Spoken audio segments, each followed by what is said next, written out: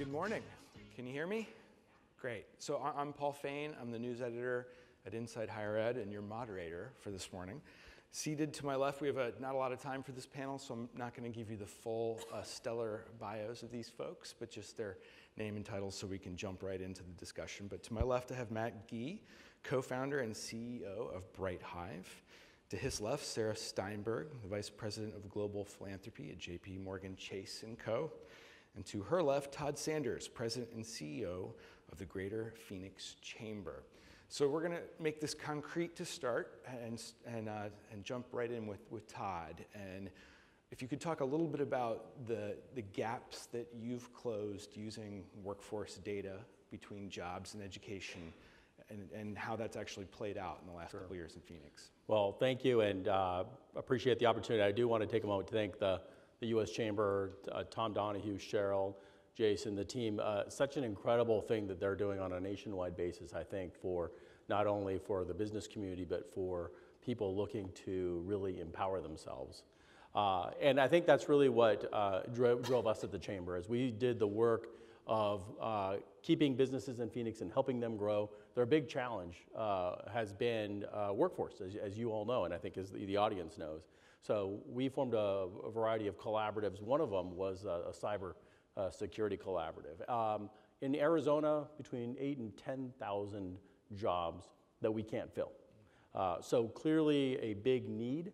And what we ended up doing is we sort of naively brought the education folks and industry to the table, and think about sort of I'll mix it up since we're in DC, a Fox or a CNN panel, and what that looks like. That's kind of what it looked like. I think the business guys were convinced that it was the fault of the educators, and the educators were basically saying it's not our fault, we're just not getting clear signals. And it was a really interesting moment for us as we saw the problem, and we had to look in the mirror. We were the problem.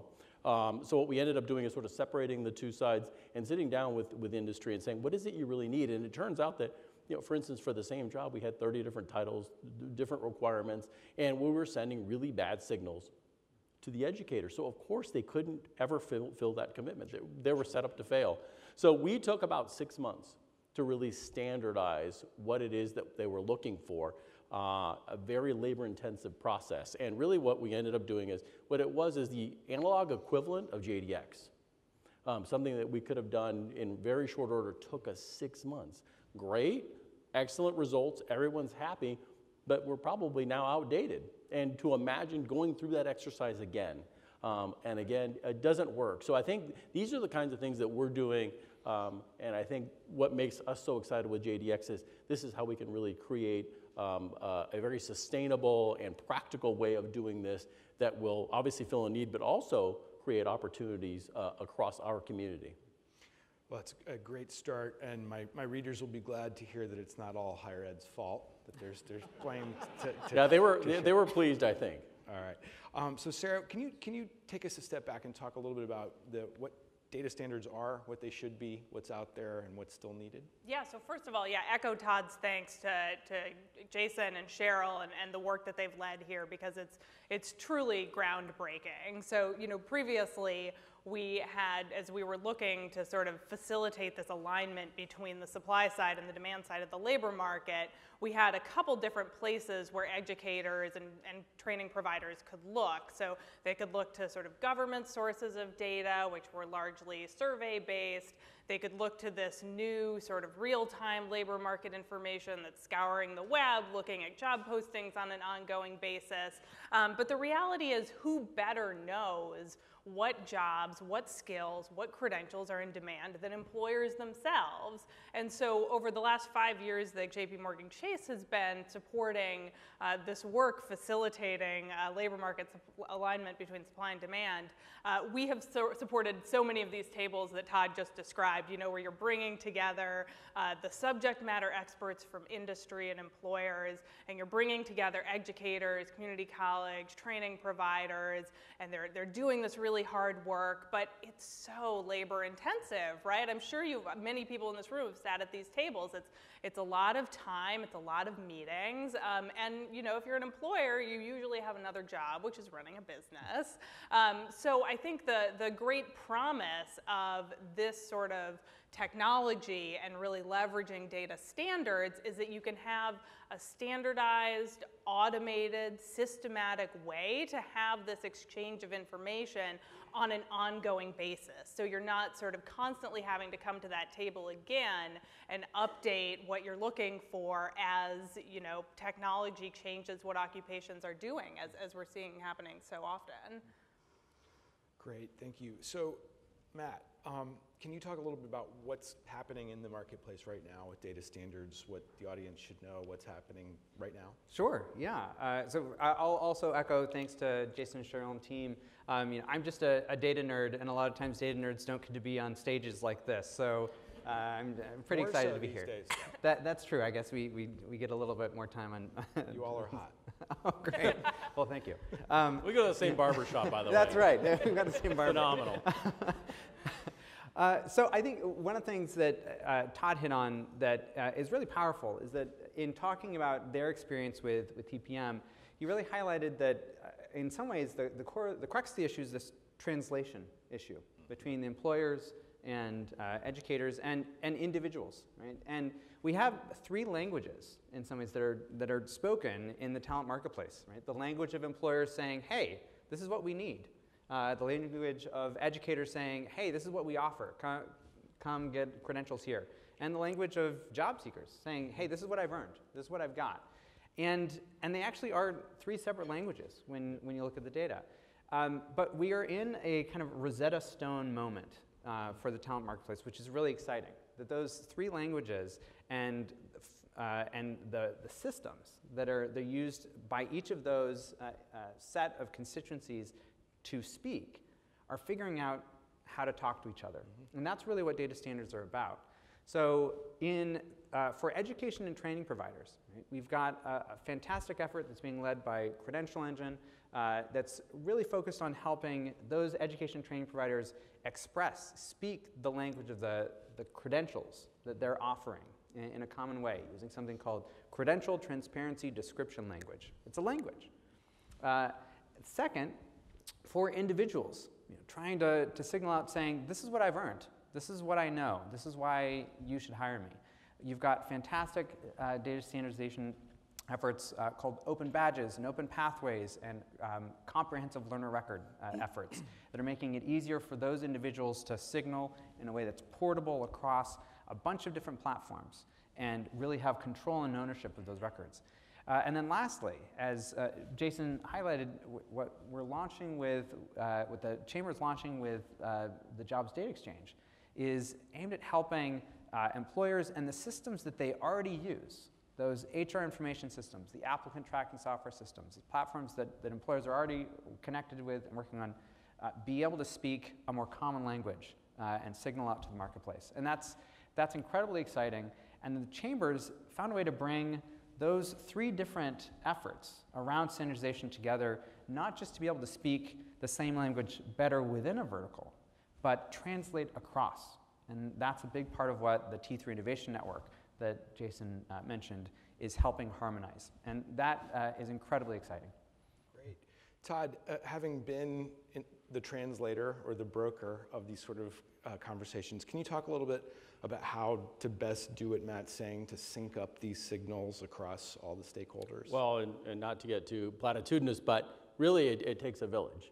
What you have to do, I think, is once you can show, for instance, your constituency that you have something that's reliable and that they can not only use to make sure their systems are solid, but also employees or perhaps potential employees are using it. I think that starts to spin the wheel for us.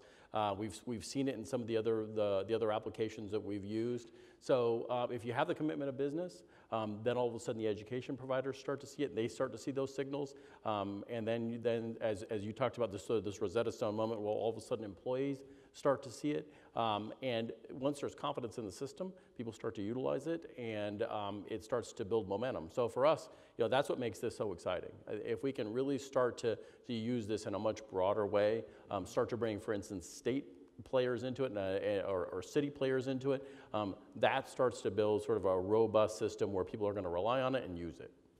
Are you at the point where there's buy-in and people are making better decisions around programs? It's starting to happen, and I think the cybersecurity experience was really a touchstone for us because once industry saw that it could work, then they were bought in. As you mentioned, these folks have day jobs. And they're trying to run a business, and so they don't have the time to sort of go off on wild goose chases. They need something that they know they can rely on, and once they see that and that it works and that it's actually better than what they've got, then there's buy-in. Sure. Sarah, could you talk about what the exchange the role that it could play in kind of building on this, and why now is the moment that really makes it most valuable?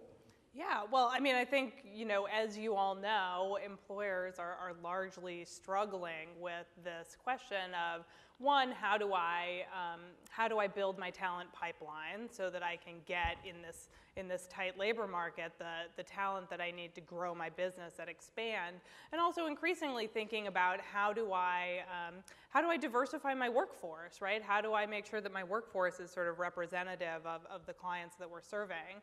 And so I think, this sort of having these data standards and using this technology can facilitate that in a number of ways. Matt talked a little bit about the credential registry. Well, one of the promises of this tool is that an employer could, in theory, use this to compare credentials that they know with credentials that they're less familiar with. So if you already know as an employer that you are getting great talent from one particular program at one school, you could then go and use this sort of common language describing credentials to say, oh, well, actually, there's this school and this program that are all offering a credential that's very similar. So maybe I can go out and I can recruit from those schools, and I can potentially get the talent that I'm not getting at the local school that I'm already familiar with, and also begin to diversify my workforce. So I think it meets a lot of demands that are pretty pressing in today's labor market.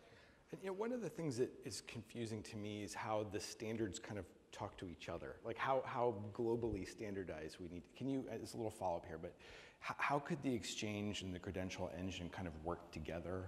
I know these are new products, but. Yeah, absolutely. And Matt can say more about this because he's been working on this pretty intimately. But the way I see it is that as an employer, as you're going through this process of sort of systematically projecting your labor market demand, identifying the occupations that you have the highest demand for, tagging them with certain skills and qualifications and credentials, in theory, what you could do is actually plug that into the language that the credential engine is developing that describes credentials. So you could see there's sort of a commonality there. So you could then identify as an employer what are the range of credentials that will get you what you want in this occupation. And as a training provider or as a student, you can look at certain occupations and see what credentials you can acquire in your local educational institutions that would get you into those jobs.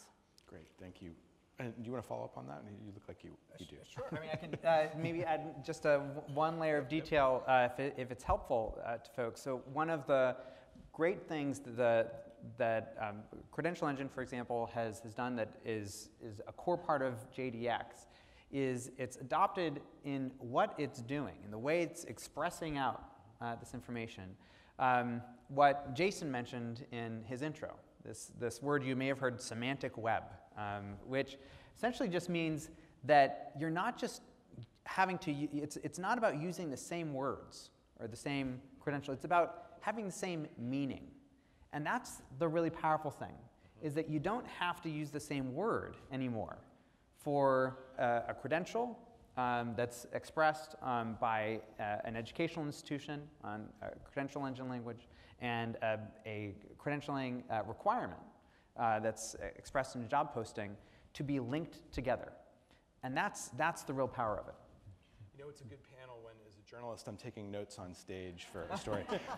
So Matt, let's talk about technology, and there's obviously a lot of talk about technology disrupting the workforce, the workplace. How can it play a role in the use of data in making better decisions about jobs and preparation? Yeah, so how do the robots not just kill jobs, but maybe help us get new jobs? Yeah, that's right. So interesting enough, I was just in San Francisco last week, yesterday. Oh man, it was a red eye, so forgive me. And it was a convening of all of the AI folks at Facebook and Google and Amazon, right? The folks who are building the algorithms that are supposed to put all of us out of work. And the most interesting thing about this day-long convening, the conversations that were happening, and the demonstrations of what folks are building, is that the plurality of what was being shown and what was being built was actually about adding value directly to the talent marketplace. It wasn't about putting folks out of work as much as figuring out how to reduce frictions in getting people to work. And that, to me, is incredibly exciting, that there's this amazing balance that's happening in the innovation marketplace around emergent technologies that aren't just about job destruction.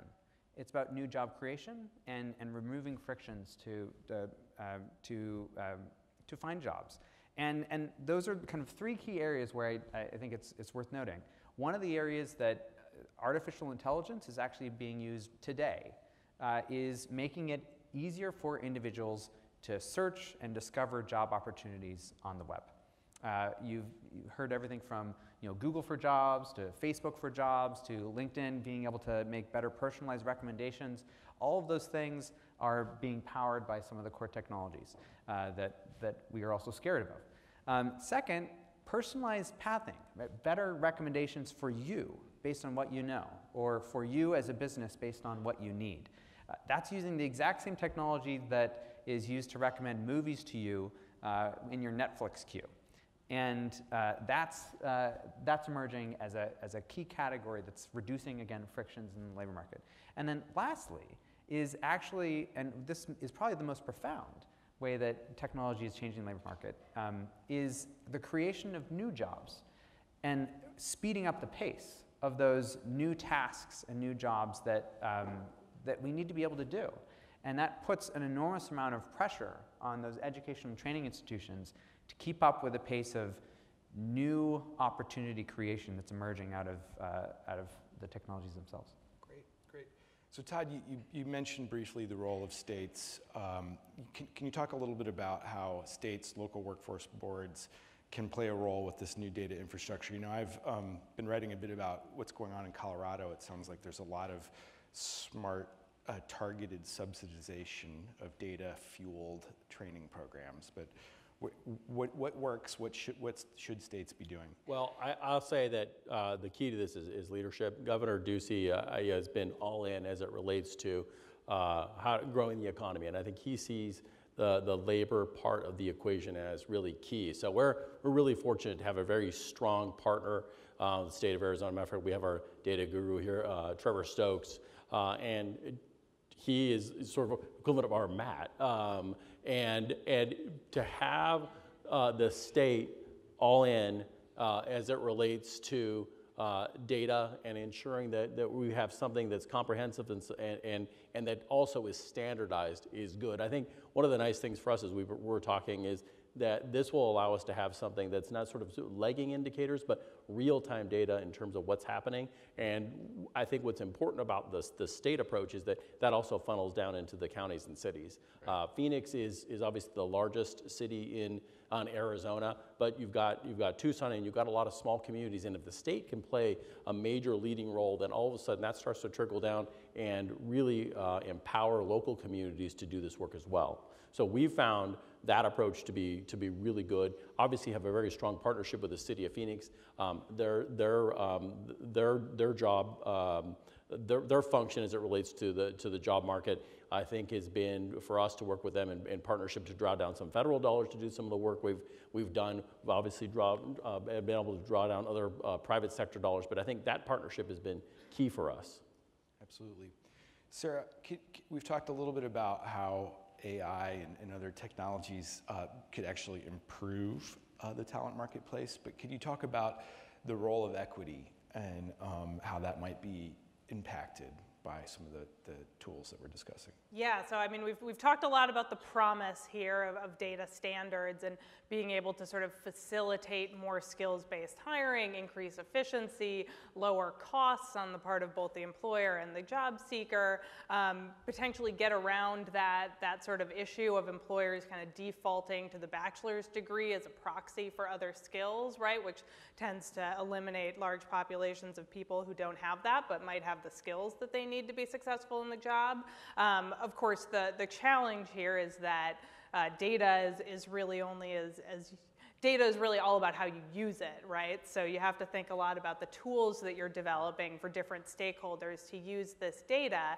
And when you're thinking about equity, you really need to be concerned about a couple things. One is just digital access and digital literacy. So a lot of populations don't have a laptop in their home. They're using their phone to really search and use this technology.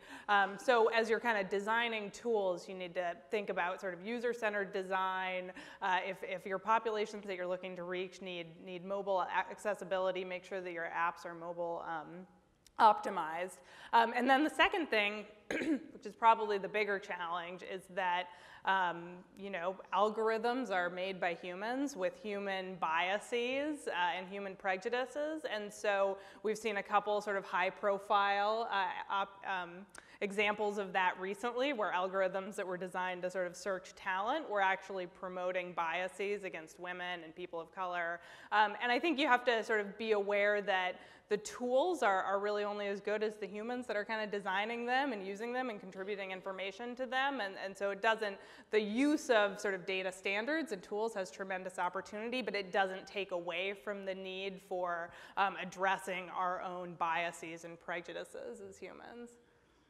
Matt, do you have anything to add on that last piece of how algorithms can best kind of build that in? So I think Sarah hit on it.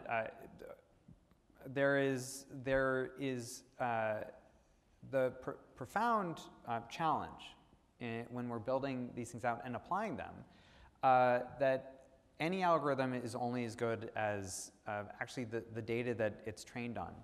And a lot of times, the information that we use comes from human systems that have historical biases, and that bias gets baked in to the algorithm from there on out.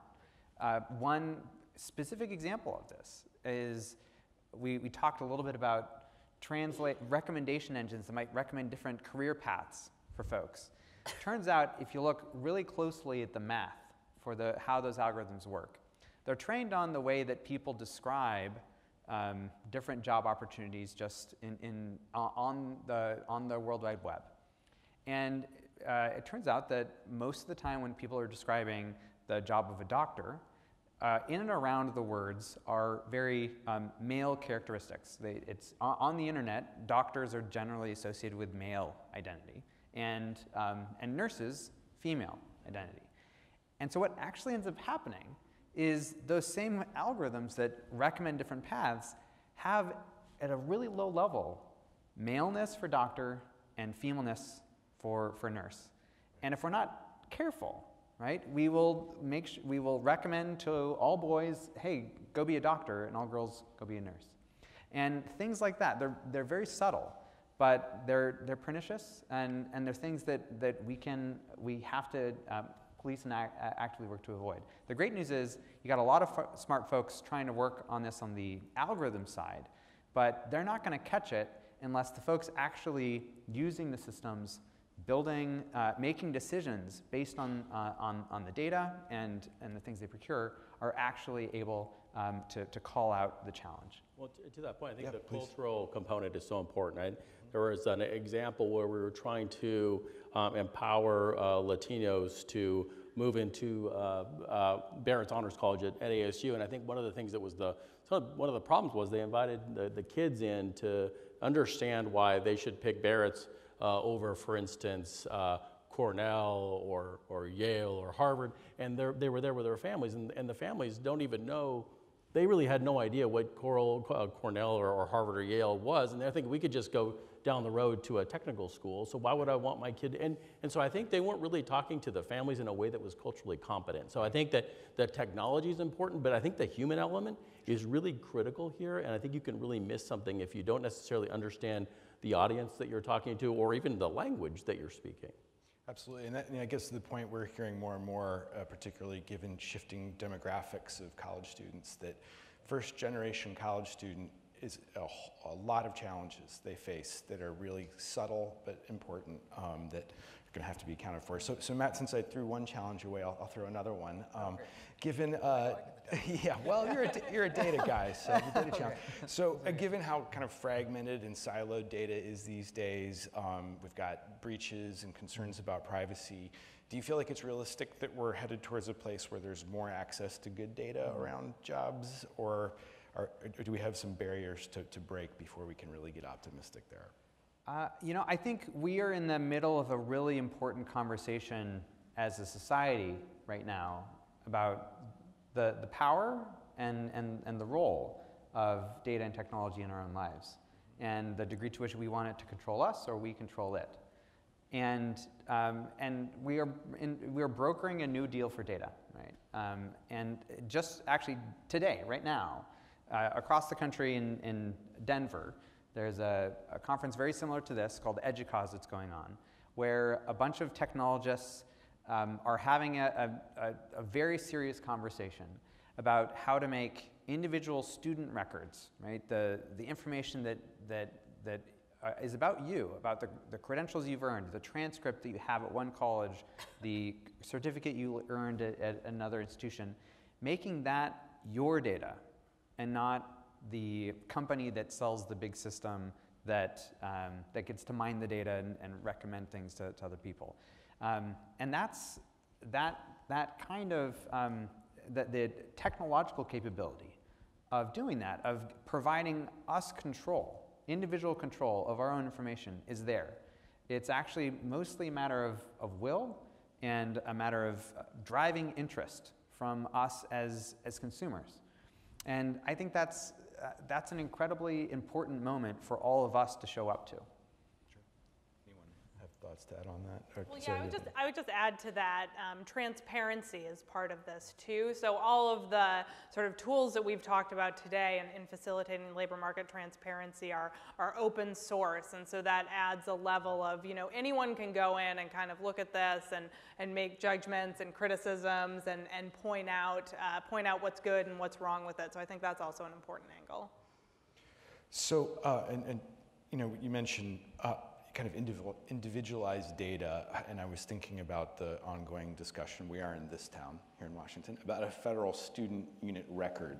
Are there things that the federal government could do to kind of increase the pace of development of these tools, or is this something best not the federal government kind of let the market continue to develop? Anyone want to? Anything that they could do right now to help out? After the conference, head down to Congress, and maybe after about an hour there, you'll figure out they're probably not the right solution. I honestly think that the private sector, and thinking about what the U.S. Chamber has done and the foundation has done, I think I really do think the private sector has, I think, a better way of doing it, and I think probably the way we should be looking.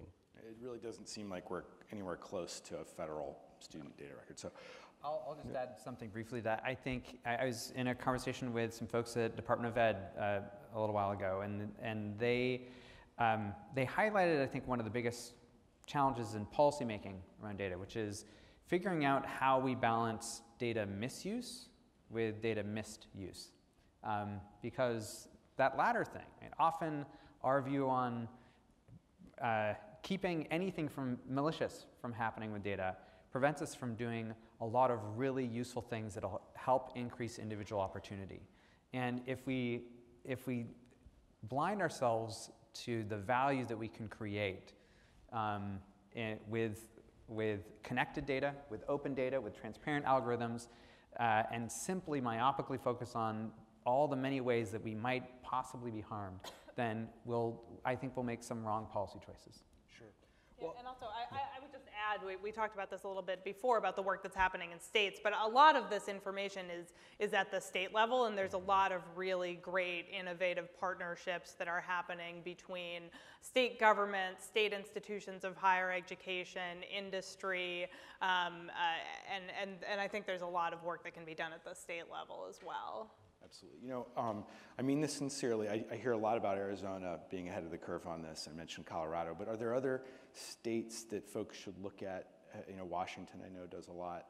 Yeah, I mean, one that I would point to is Indiana. So we talked about the credential registry. Indiana is on track to have all of its credentials offered by public institutions in the registry by the end of this year. And they've really, to get back to that sort of issue of the tipping point where you have everyone kind of using these data standards to the extent that it finally becomes valuable for everyone involved to really engage in this.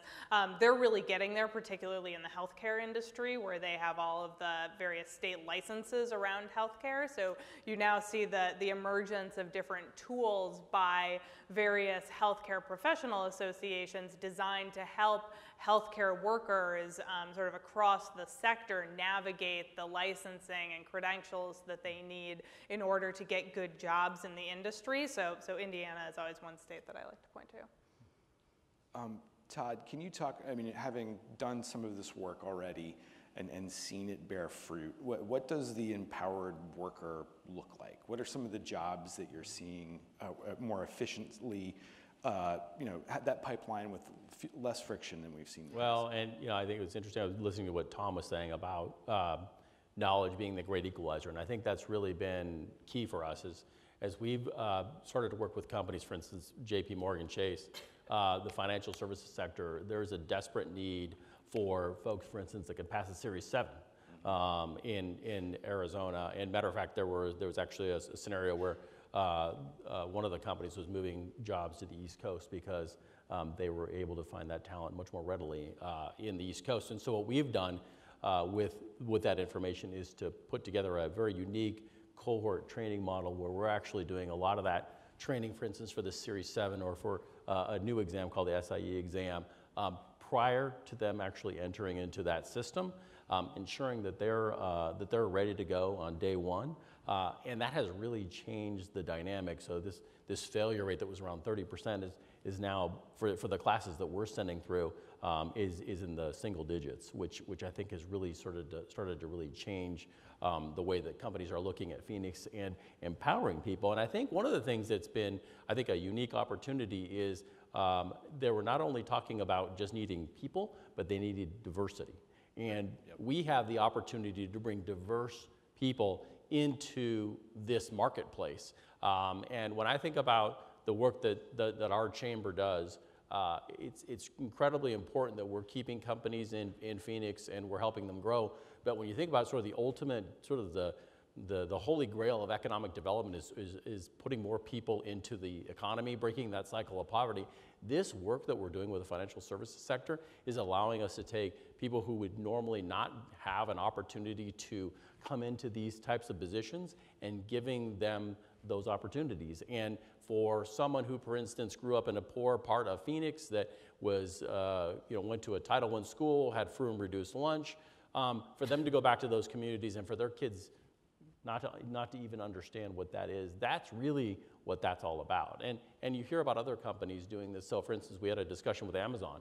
Amazon, one of our sponsors, by the way, is actually taking this data out there and looking at leading indicators and taking their entry-level folks and giving them the opportunity to build their skills, to add to their skill sets, and maybe even in ways that don't necessarily complement Amazon, so that they can go out there and really take advantage of these new opportunities. So really interesting the way that this can sort of democratize and empower communities, and really this idea that I guess where we are today with this have and have-nots in our country, the idea that you could actually close that gap through technology. So thank you, Matt.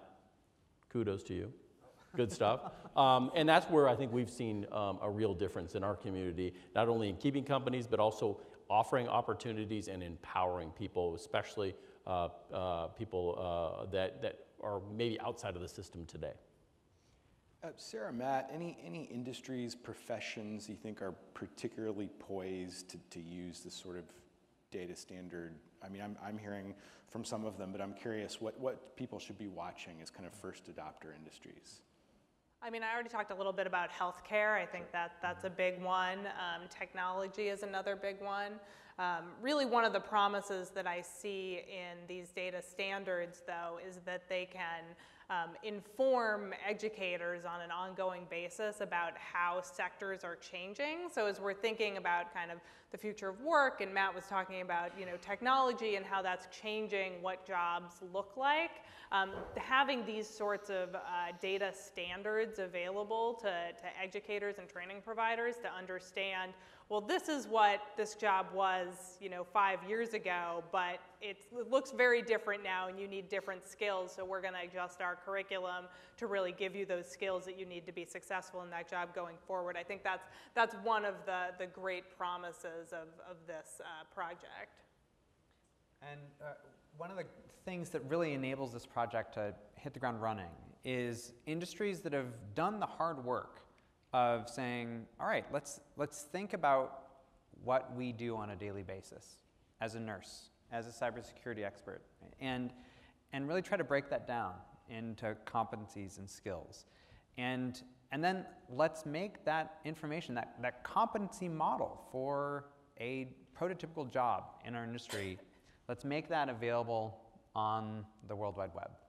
That process, right, has actually been done by an initial set of industries, like cybersecurity. They're actually one of the ones that have done really fantastic work on this.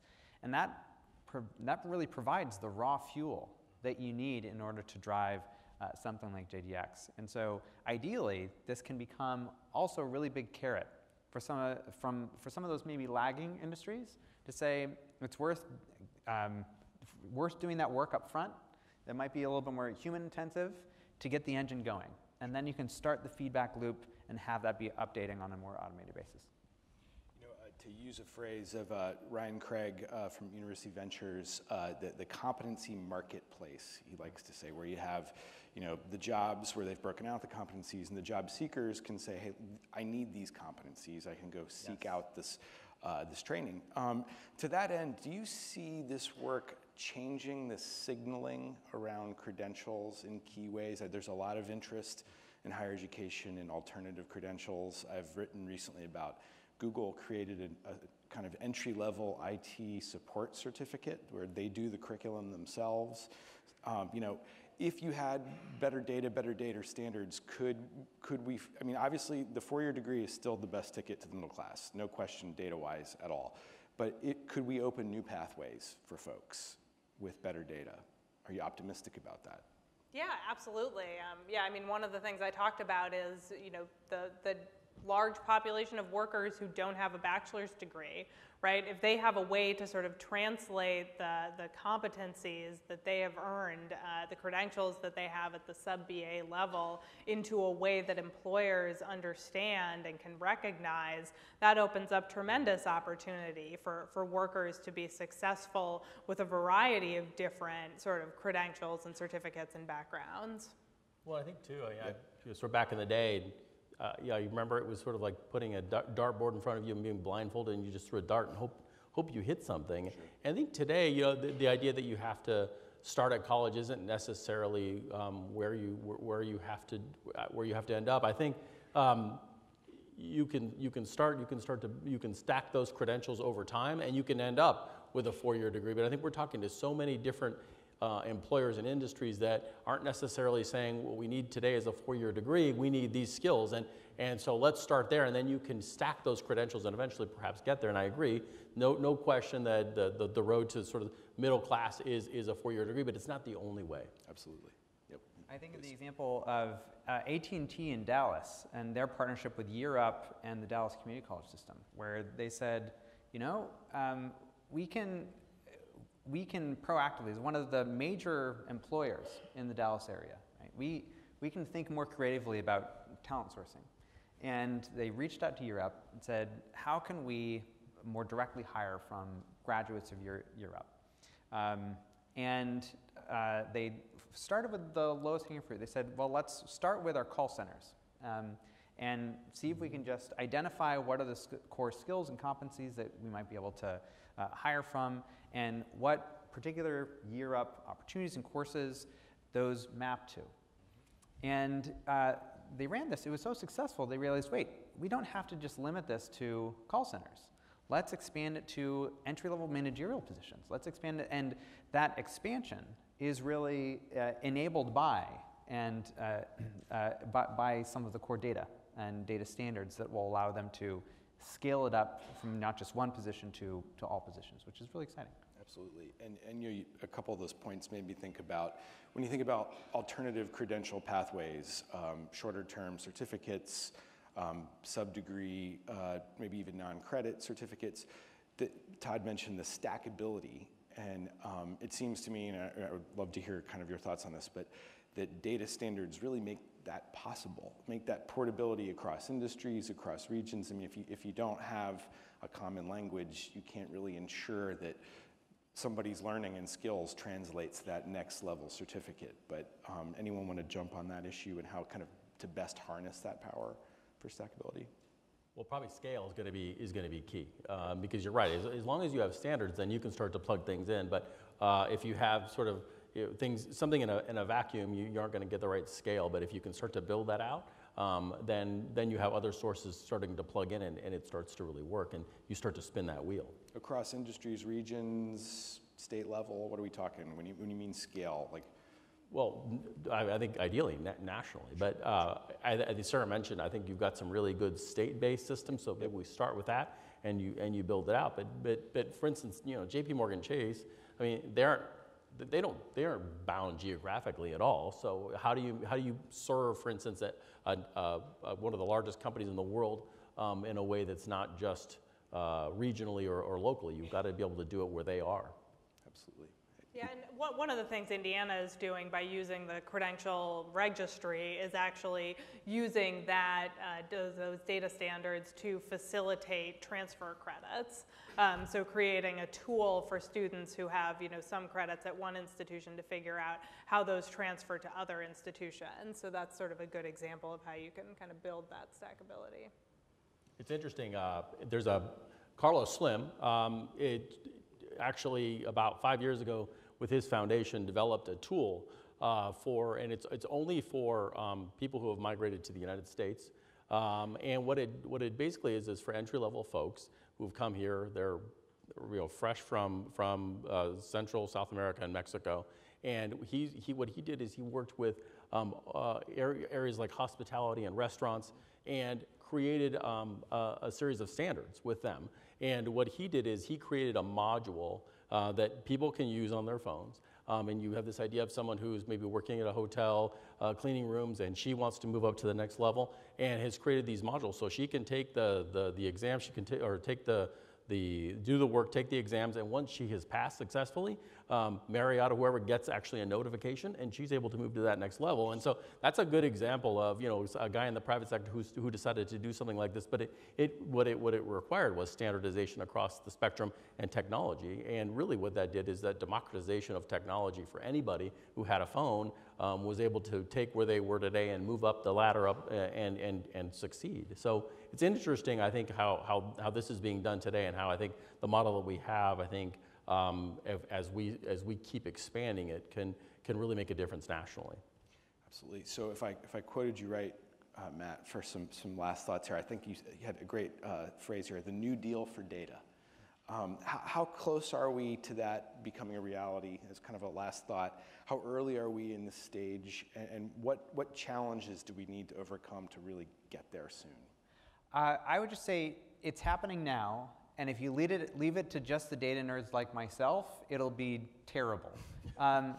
So I think the the main, I guess, call to action is that it's your data, it's your firm's data, it's your community's data, it's your individual data, and I think it's important for us as a community, right, who cares about the functioning of the talent marketplace, to show up to that conversation, to have opinions and express them, and make sure that ultimately what we build together, right, this emerging almost nervous system of society, right, is the one we want. So I would say it's happening now.